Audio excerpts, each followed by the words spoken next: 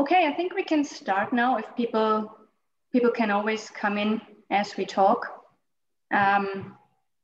So again, this will be recorded, and everyone who is not in agreement with that has to switch off the camera right now. For all of you, welcome.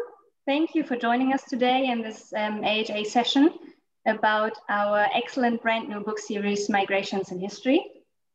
My name is Rabea, and I'm the acquisitions editor in the history department of the Gruyter, and focusing on 19th and 20th century global history, both social and cultural history.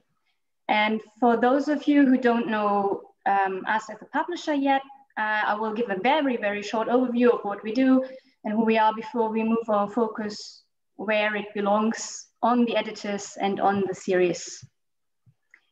The Gruyter is a family-owned scholarly publisher and has been for over 270 years now.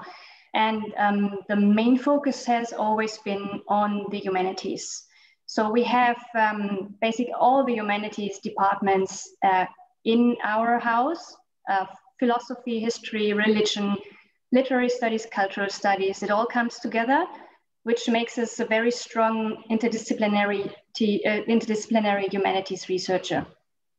And we've been from the start publishing academic books, journals, databases, and now also, of course, no digital formats, always of scholarly content.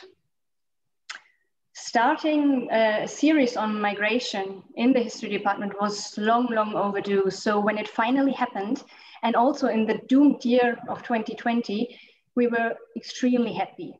Happy also because we found an extraordinary group of women to edit the series. And you'll soon find out more about them.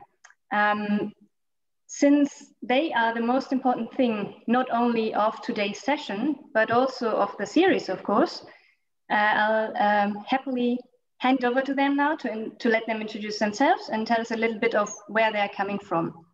So Anna, would you like to go first and start? Sure, thank you.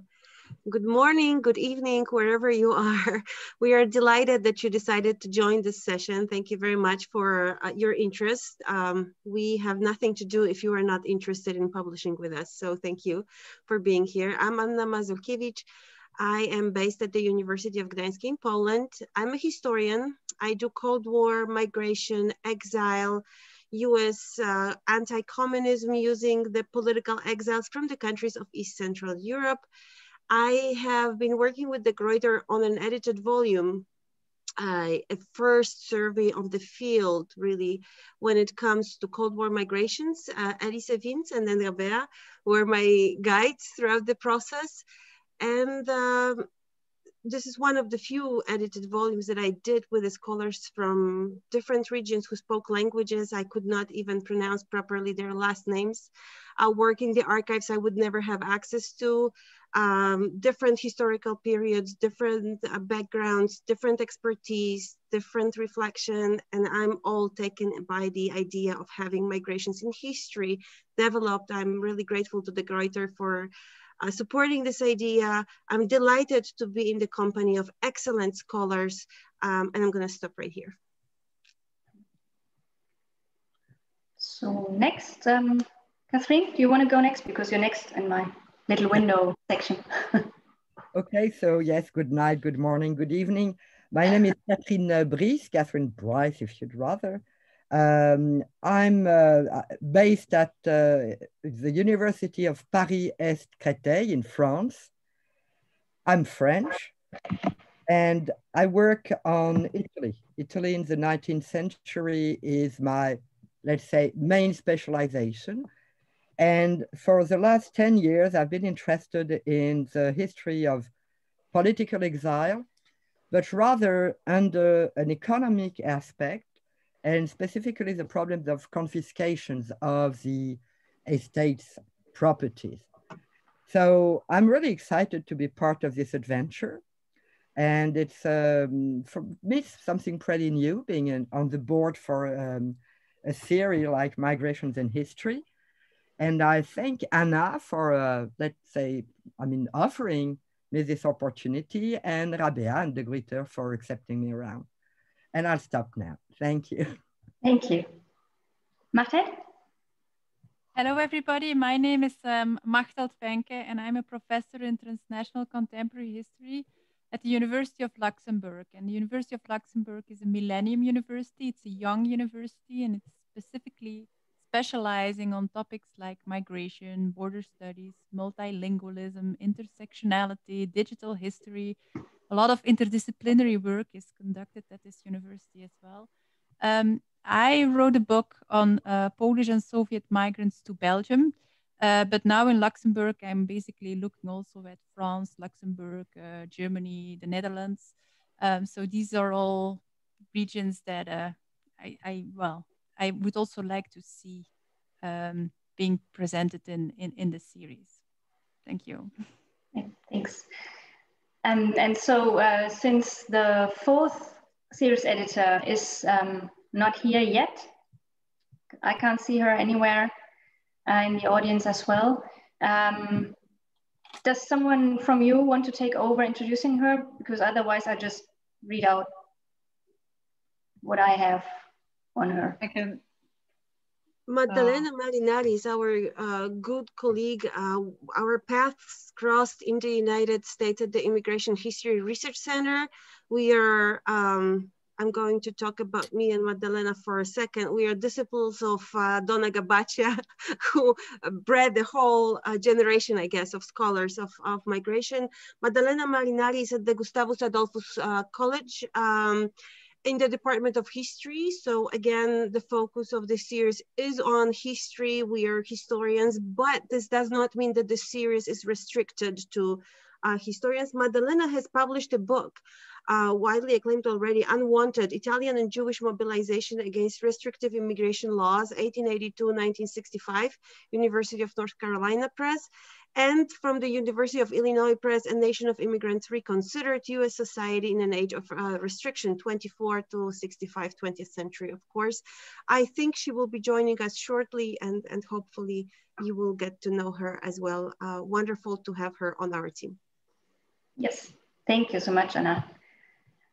So I believe the most interesting thing and the reason for everyone being here today is to learn more about the series. So what is the series about? Anna, would you like to tell us a little bit more about this, please? The idea, thank you, Rabea. The idea of the series was born out of our concern that given so much interest and focus on migration, which is the defining problem of our times, as we wrote in our invitation paper. There's very little historical reflection about it. You know, so much has already been tried. You know, human experience with migration is as old as humanity, and itself across time, across regions, across the planet, and across disciplines as well. So the series focuses on migrations in historical context. Oh, here's Maddalena. Hi, welcome. We are just beginning. So this is our fourth editor. Welcome, Maddalena. Would you like to say hello to everyone? I want to stop for a moment. Yes, thank you so much. I'm sorry, but the time change really messed up with my arrival. So my name is Maddalena Marinari, and I teach U.S. History at Gustavus Adolphus College. So we were interested in studying the processes of migration in comparative perspective, in global perspective, really comparing human experience and migration across time and space. But also we wanted the series to be in English so that we could actually engage in a more fruitful dialogue. A lot of wonderful research has been prepared in French, in German, in Polish, in Romanian, in Hungarian. And, you know, there's very little exchange if we don't use our lingua franca, which in contemporary sciences, in humanities as well, seems to have been overtaken by the English language. So the series is really a way to engage in a dialogue, to provide more context and more, I don't know if I'm freezing or not, and more fuel really for debates that would help us understand what we are dealing with nowadays. Nowadays, that human mobility, I want to say, is unprecedented. When the refugee numbers that the UN High Commissioner for Refugees is collecting are skyrocketing, it's already surpassed the dark decade of late 1930s, 1940s. And so what? In order to understand it, in order to be able to contribute really to the contemporary debates, finding solutions, we want to study the countries of origin, the countries of transit, the countries of arrival, integration.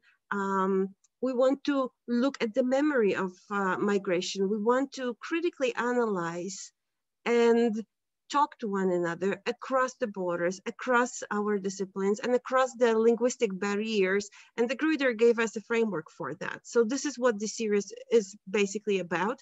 We want to focus on migration historical context from antiquity to present, but if you are not a historian and you want to submit your work with us, please do it, but frame your work historically so that we would understand what are the origins, the roots, the sources of the phenomena that you are describing. We want to emphasize with our series the shared global experience of migration, but also interconnections. We want to look again at the entire process. So not just diasporic presence, but the origins of migration, the transit, and the memory, as I said.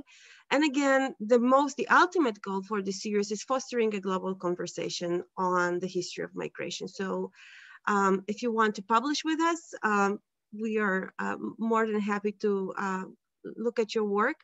We want monographs, we want edited volumes. We also want to consider translations of outstanding works that would contribute to the discussion, to the dialogue, to the conversation that I mentioned. And we also hope that the series will be received not only by historians, but also sociologists, anthropologists, political scientists, scholars who study migration and want to get this root information, the background, to better understand what we are dealing with right now. Thank you. Great, thank you so much. And just as a heads up, in the end, there will be time for questions. So if anyone has questions about this, a little patience, please. There will be time at the end. So since scholars thrive with networks, I'd ask Machteld now to tell us a little bit about our advisory board. I think Maddalena was going to do this. Maddalena? I'm happy to do it. Okay, thanks. Welcome everyone, and again, apologies for my delay. So I'm going to try to share the link so that you can actually see the broad range of members of our advisory board, and we really wanted it to do two things. Try to cover as many periods and eras within migration studies, but also at least start with an international migration advisory board. Right now, it mostly includes scholars from Europe and the United States, but our hope is to continue to work with, to continue looking for members who are actually outside of these parts of the world. We also intentionally approached not just giants in their field, but also people who have connections perhaps in other parts of the world. Because while we read a lot, right, we can't possibly know everyone. So this is a starting point, but we were also careful in choosing, we were very careful in choosing people who had connections to scholars in Africa or Australia, Asia. And so our hope is that as our series gets more established, we will be able to add the advisory board. So if you have suggestions, by all means, approach one of us, send us an email. But we also wanted to send another message with the members of our board. So we didn't want to just cover geographical areas or time periods, but also a broad range of themes. If you take nothing away from this session today, is that we are open to any lens through which you can study migration. As long as it's historically grounded, we're extremely flexible. We really want to showcase with this series in how many different ways we can think about mobility. And I think our advisory board really will help us accomplish that. Thank you. Now it's Machteld talking us through manuscript submission. That's important. Manuscript submission. So if you think, if you're interested in publishing with us, then contact the Gruyter, contact Rabea or another editor of the Gruyter, and they will come to the, Rabea, and she's our contact point. So we will receive your book proposal. And then it's up to us. So it's with the four of us. We see whether we have the feeling we have the competences in-house in order to evaluate that book proposal or not. If not, we reach out to our advisory board already at the stage of the book proposal. And we come back to you and we see, we say whether we invite you to submit the full manuscript or not. And we talk with you about the schedule so that we can also see how it could fit within the series.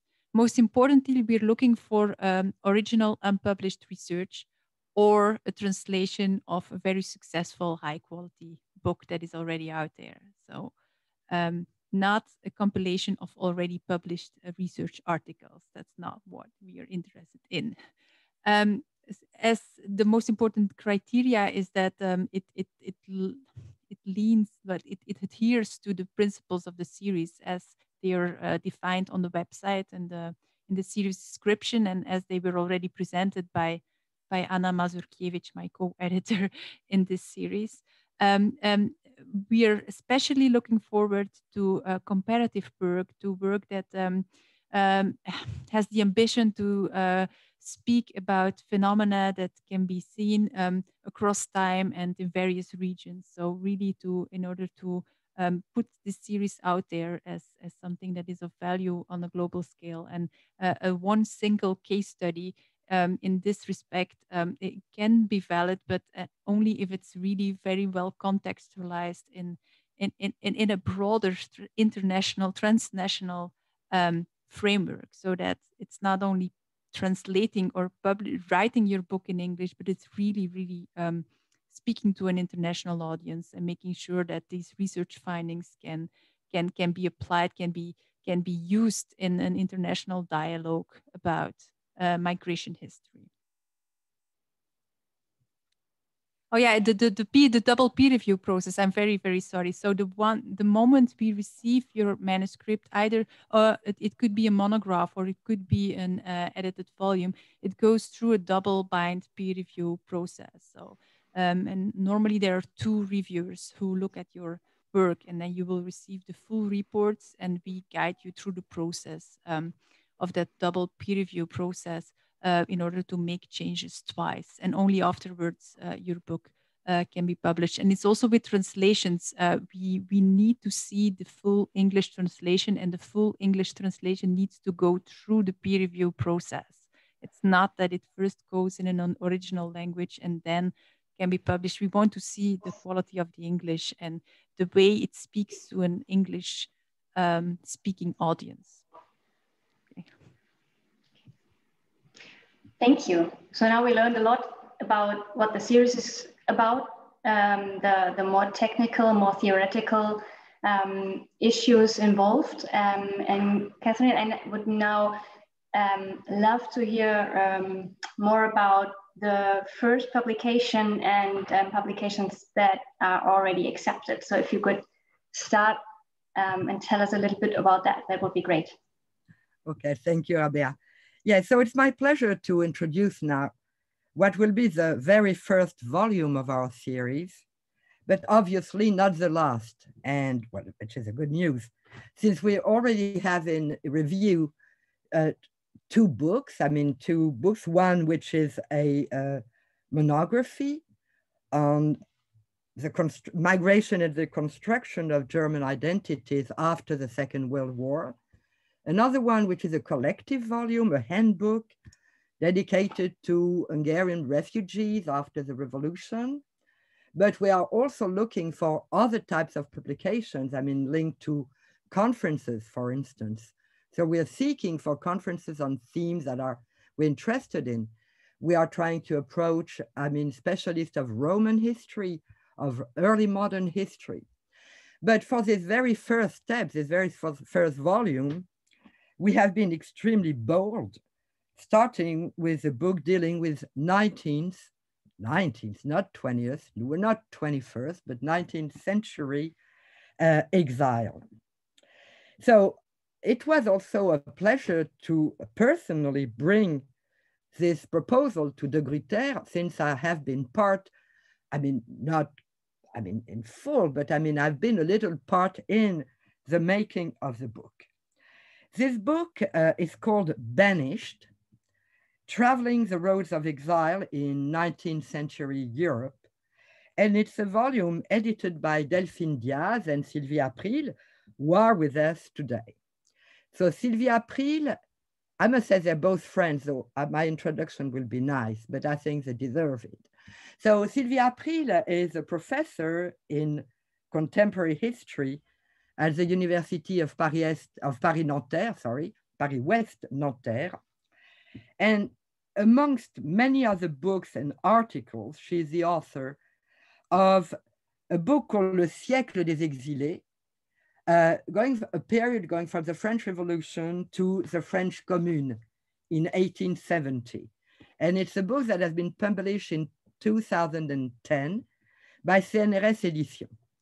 It is an important book because, in a way, one could say that Sylvie in France has relaunched the interest for writing a political history of exile, but a political history of exile including also, I would say, intellectual, social history, and adding a specific interest that she has then developed maybe more in depth in articles to come for material life in exile, which is how do you really live in exile, but also the history of emotions or a gendered history of exile. Delphine Diaz is currently assistant professor at Reims, at l'Université de Reims, you know, where the champagne comes from, so it's a pretty good place to be. She's a junior member of the Institut Universitaire de France, which is an extremely renowned organization, I would say. And she has published in 2014 a book that has been very much commented, which is called Un asile pour tous les peuples, an asylum for all the people, all the nations, exiled and refugees in France during the first half of the 19th century. While Sylvie was interested in French exiles in the 19th century going abroad, Delphine was interested, focused with the foreign exiles gathering in France.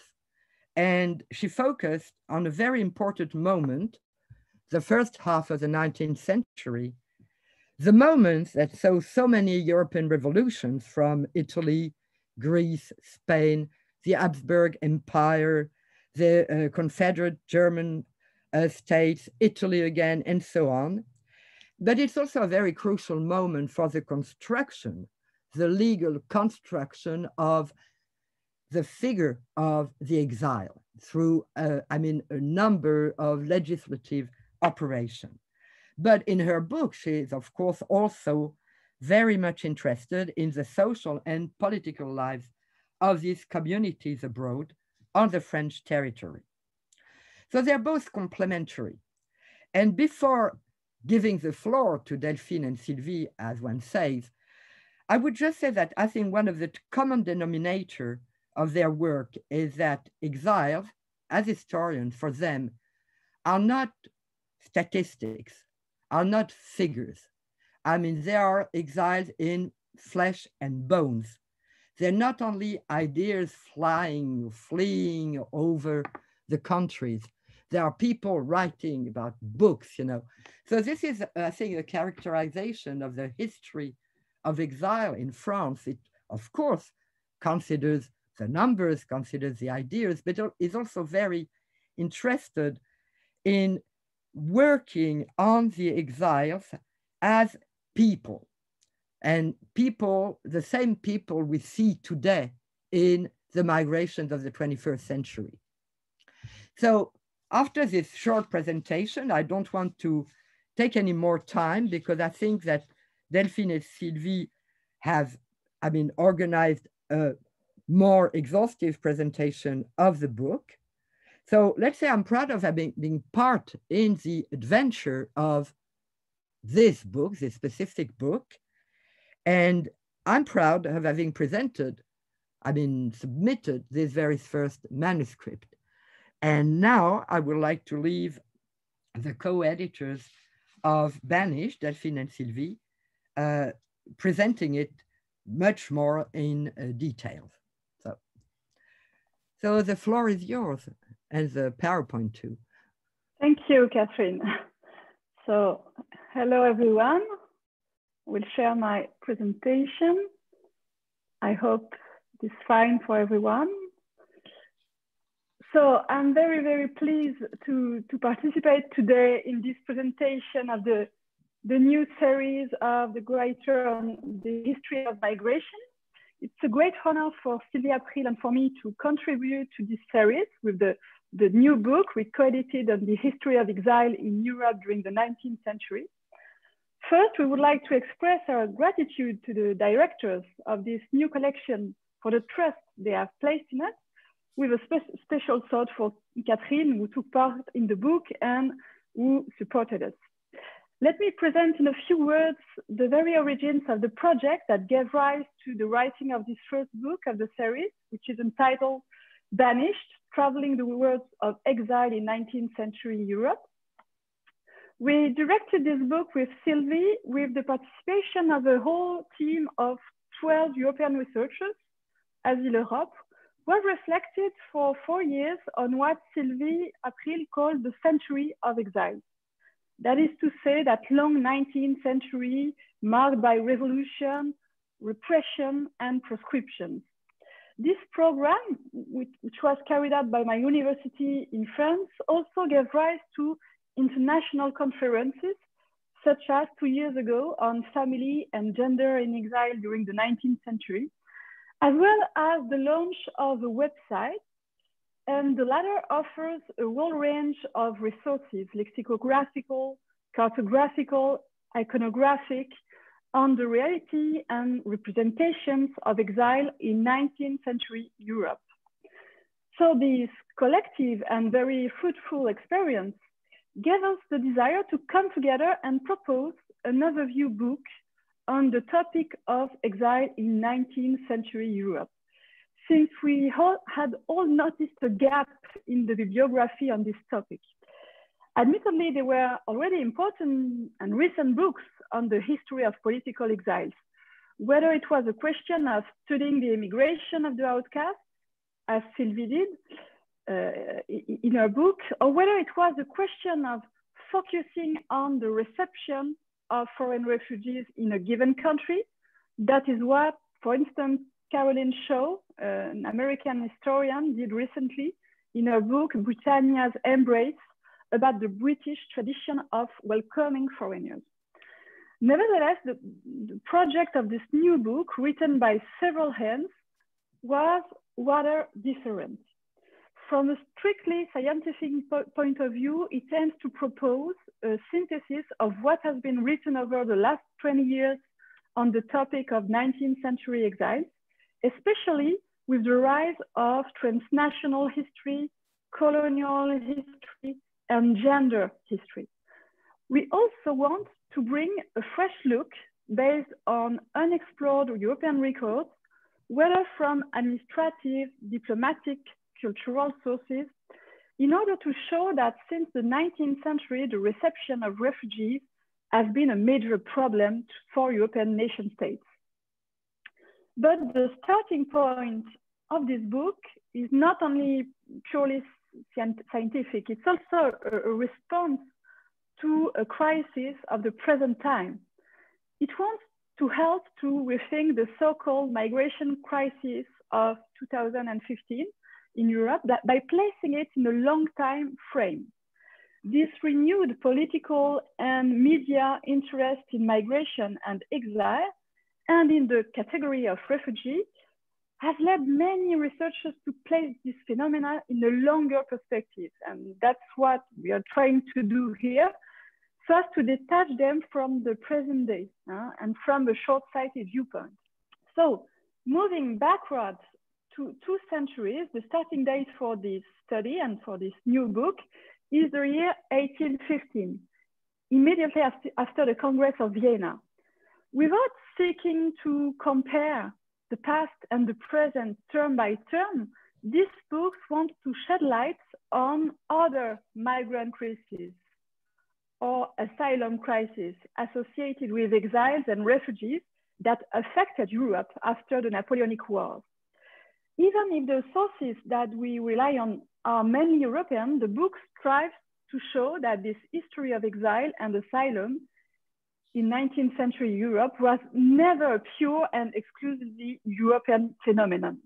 The exile circulating on the continent could come from far more distant horizons, the Americas, for instance, the Ottoman Empire, but European exiles themselves were continually pushing back the frontier of where they sought refuge.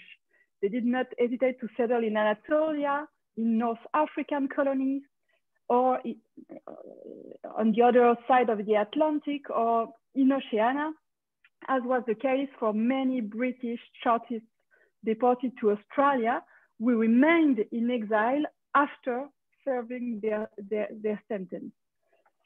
So our focus in the book falls on some European countries more than others, due to the way in which this book has been written as part of a research program by others wishing to compare several given spaces: France, Great Britain, Belgium, Switzerland, that is to say the main asylum countries during the 19th century, but also other countries less expected from this point of view, as for instance, the German states, Spain, and Italy.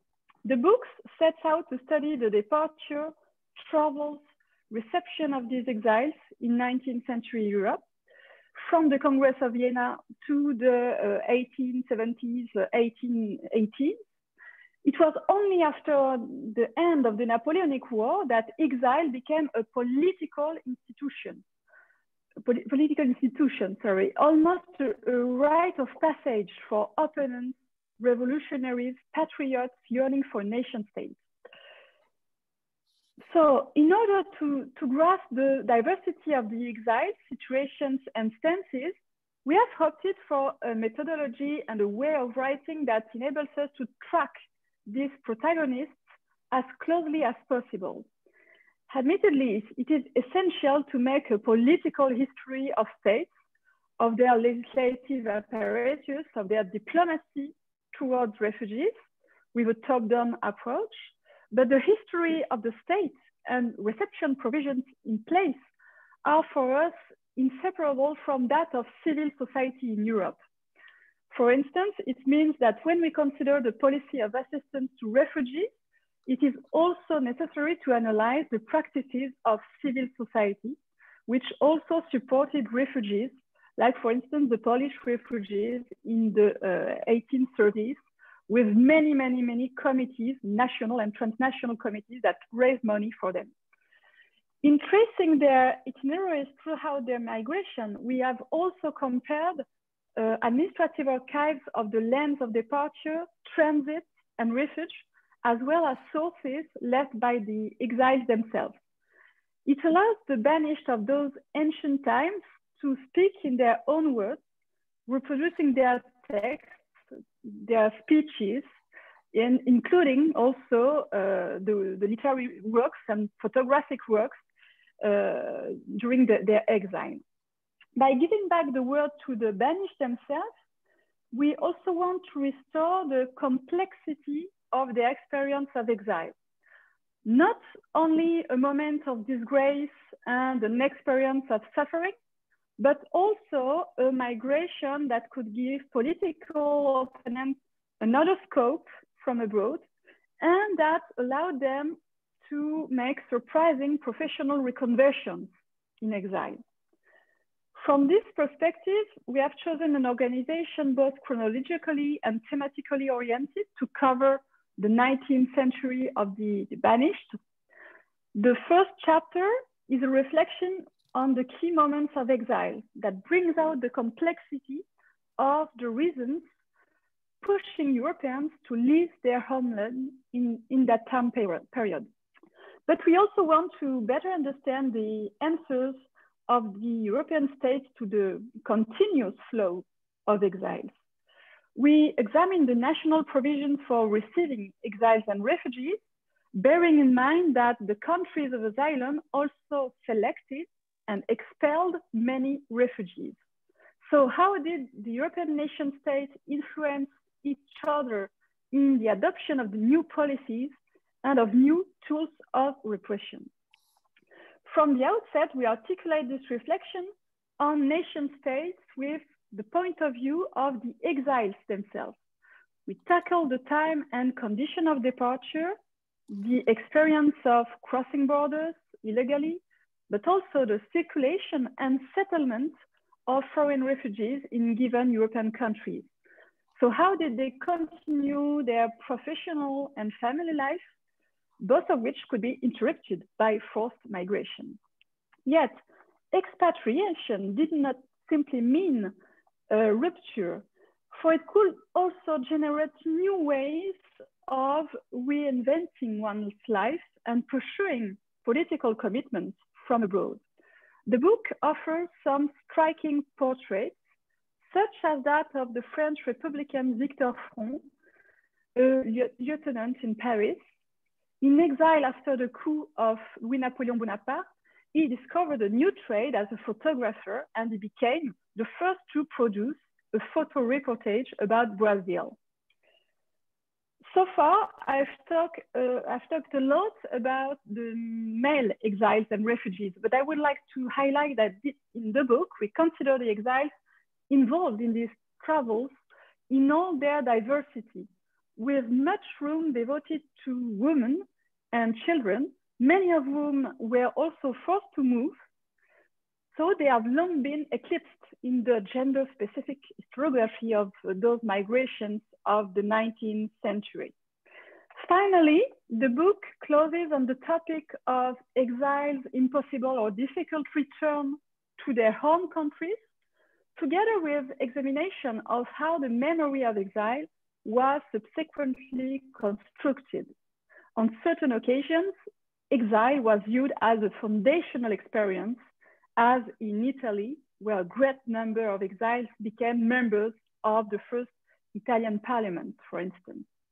So I will stop now because I think that my time is over, but if Sylvie wants to add something, or Catherine.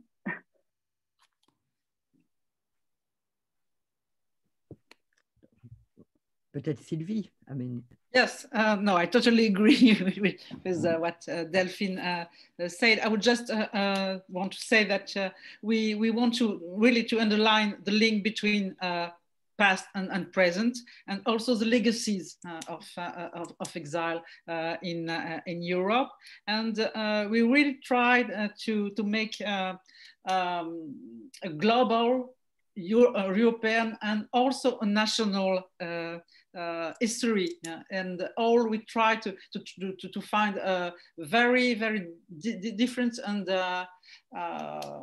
experiences about this exile in the 19th century, and we emphasize, I think, we really and we discover the main place of women and also the family in exile. That's all I wanted to say.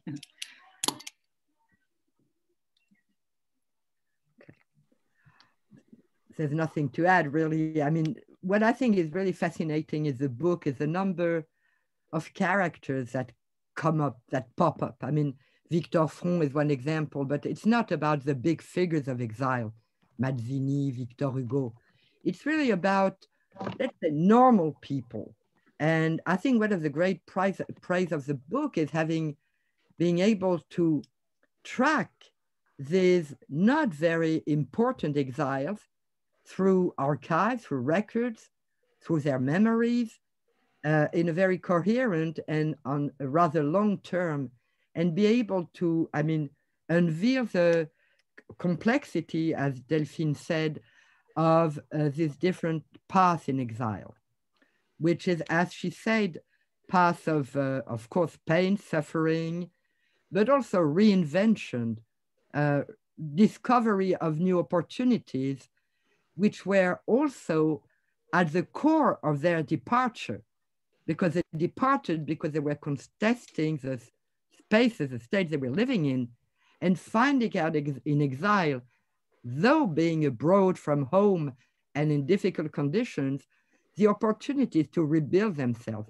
And you have lots of examples of that kind in the book, which makes, amongst other things, I think its richness and also its potentiality to be developed and in a certain way imitated for other areas, other moments. So that's all I wanted to add to this presentation. Thank you. Thank you so much, all of you. Thank you, Delphine, Sylvie, and Catherine. I think this was an excellent glimpse into what will be a brilliant first publication for the series.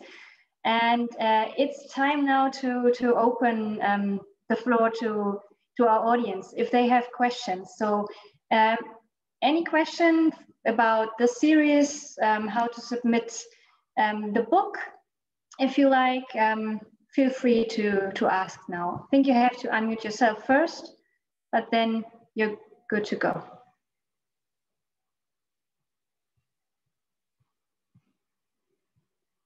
And you can also post questions into the chat if you prefer that, of course.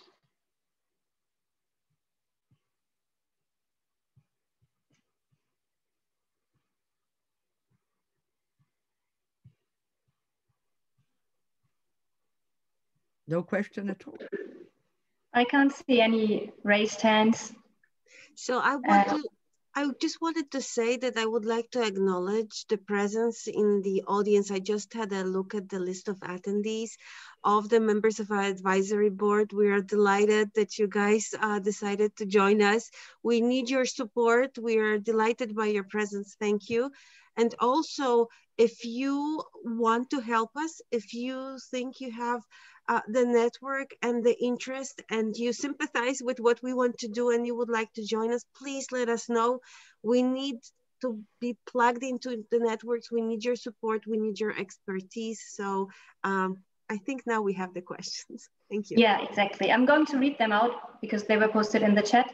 The first question is this series interested in only modern periods? Definitely no. I think we're, as historians, very interested in any period, from antiquity to now, but I mean, Middle Ages, early modern, I mean, you know, 15th, 16th century are extremely interesting moments for the history of migrations, the history of exile, the history of refugees, and what has been described for the 19th century is something that can absolutely be studied for other centuries. Of course, it's different, but the frame of analysis can be completely applied. And so no, absolutely not. We're interested in everything, even prehistorical migration. Yeah. I think this fits with the last question here. Could it be to submit a book proposal about ancient and medieval periods? And you just answer that. Yes, please. As well, right? And then there's a question about the submissions, the process for submitting book proposals. We do have a specific book proposal form. You can find it on our website. And you can always also write me an email and I'll get back to you and send you the form. But there's a book proposal form on our website.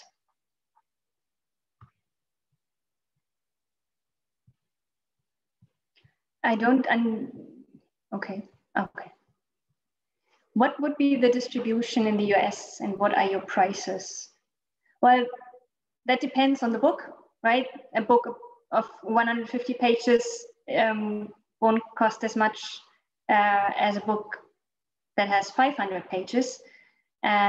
So we can't say, but it's all hardcover first, paperback options later, and the paperback will always be 1/3 of the original hardcover price, which makes it affordable, and especially for the US market, of course, and for conferences.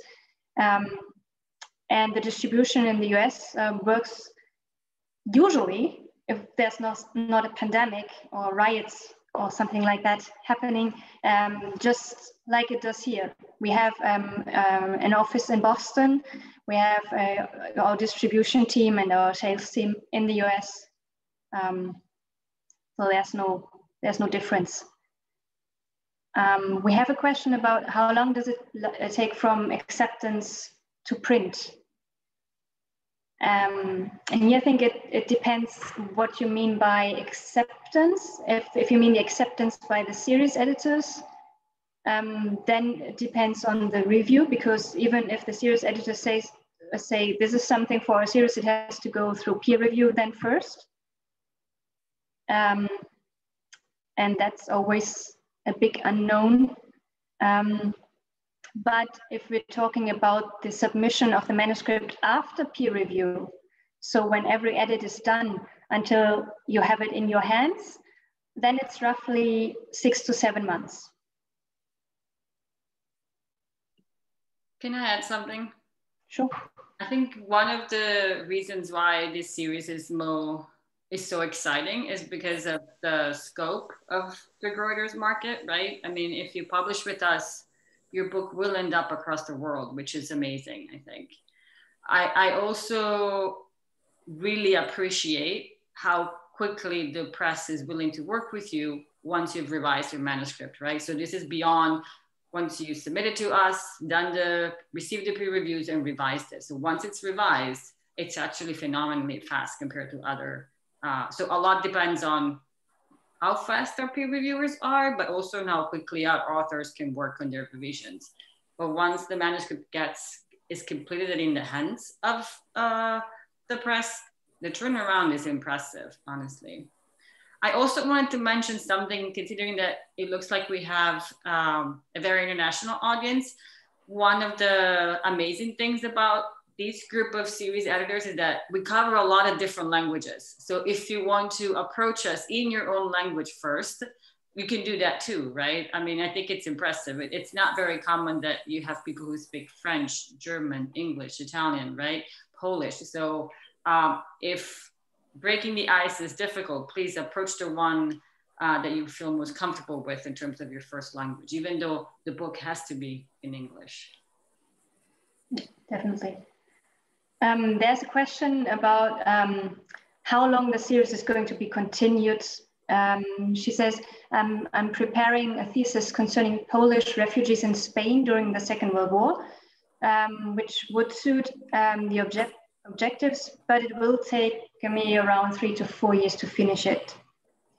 So we don't want the series to ever end. Exactly. Right? You have to finish your thesis and then rewrite it and pass it to us. But I really hope we'll still be there. Yeah, it will be, because, The Fabio della Schiava was asking, I'm surprised to see the 2 volumes which have been presented are so good as ready, but they are announced for 2022. They still have to be reviewed, so it will depend on Sylvie and Delphine to integrate the corrections. And then it will be 7 months from the moment that the manuscript is completely ready to go. It might be end of 2021, I guess. It could be, yeah. And it's easily done to change the publication date, of course. And I would have a question, I should know the answer. Are there digital versions of the book? There's always an ebook published with a printed version simultaneously. Yes, there's always an ebook, and we have there's the possibility to upload additional digital material, supplementary material on our website for free. That's possible as well. And we do not only publish the ebook as PDF, but also as EPUB. So it's easy to embed whatever you like. Okay, thanks. When it comes to prices, it's usually in the range of 80-90 euro, which is to be expected for the hardcover. But just like Rabea was saying, you know, then you have the, you know, for my book, it took 8 months for the edited volume to be released in the beautiful form of a paperback. It looks, you know, impressive. And I also wanted to give the kudos to the Gruyter for being very efficient in sending the book once it's out to reviewers. So your book is not just going to be landing on the shelves of very rich libraries, it's going to get out there in a paper book form, in the ebook form, and also they do send the books to the reviewers that you might help them select. Sometimes you have no say in where the book is ending for it to be reviewed. Thank you. Another question, is it possible to publish not only broader synthesis, but also biographies of particular stories of migrants? I'm happy to answer that question. So yes, of course, a case study can be very, very interesting, but you're addressing an English-speaking audience, an international audience. So you have to make sure that you explain why this case study adheres to migration studies at large, so internationally. It's not a case study that is interesting or valid for one country that has been written in one specific language that then just is translated into English and then published right away. There is a process you need to go through in order to make sure that the people who are actually going to read the book understand the book and can use it for their purposes. But if in doubt, just send me an email. We can always talk about everything and see if it fits, but it doesn't hurt to talk. It never does. And yes, we do have native English-speaking editing services. Yeah. Sorry, I wanted to mention that this is another advantage of approaching us earlier rather than later, right? We cover a lot of ground among the four of us, so we know the historiography well, and we can help you with that transition, right? And so if you have a project that you think you might fit, just get in touch with us. It's our job also to help you succeed, right? Because we read the manuscripts too, and we want to make sure that they speak to a broad audience, even when perhaps they're narrow or laser focused on specific individuals. These all sound like amazing projects, so please don't disappear. No. Okay, so there are no more questions. Oh, just now. Yes, I will post my email address right now. All send me your emails. Go. How Which to avoid that the digital copies will be immediately available in pirate websites? This is a good question. They're probably even, it's impossible. Well, you cannot just download them. If they are not published in open access, they are behind a paywall. But if we're being hacked, we're being hacked. So we're not, yeah. Then we can do nothing about it. But usually, just because it's digital doesn't mean it's for free, only if it's an open access. And then it's a whole different story, of course. But copyright should be protected either way, because there are DOIs used in the digital versions. So we're trying to protect copyright as much as humanly possible. Mm-hmm. Yeah.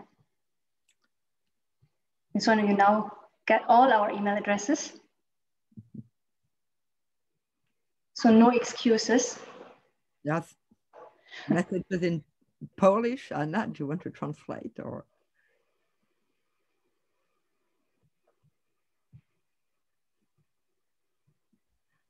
Okay. Anna, you're muted. Okay, I'm looking for the question because there is also a private communication channel. It's really funny to be multitasking here. I cannot see the question asked in Polish, but I strongly recommend that anyone, I just posted my email address here.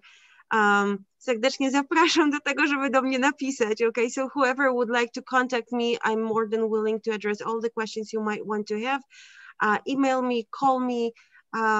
I'll be delighted, and I'm also delighted by noticing names of the people whose work I know, respect, and I'm really fond of, and I look forward to your final, the results of the final results of your research. So please do contact me. I'll try to find the question. If I do, I'll respond.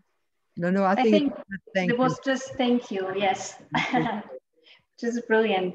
Right. So perfect, because we are right on time. No more questions. Thank you to all of you joining us, to the series editors, to the book editors.